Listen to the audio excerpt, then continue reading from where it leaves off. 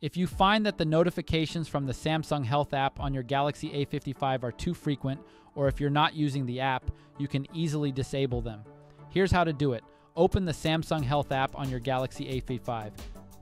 Tap on the three dots in the top right corner of the screen.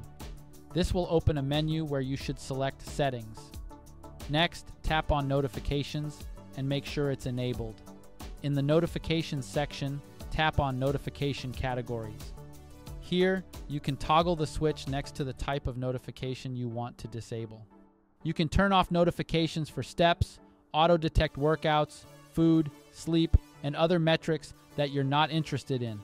However, if you want to disable all notifications from the Samsung Health app, go back to the previous screen and tap the switch next to Allow Notifications. This will immediately turn off all notifications from the Samsung Health app. You can also access this screen by going to Settings and tapping on Apps. Look for Samsung Health and tap on it. Then tap Notifications, and you'll have access to the notification settings of the app. We hope this guide can help you customize your Galaxy A55 to better suit your needs. Thanks for watching.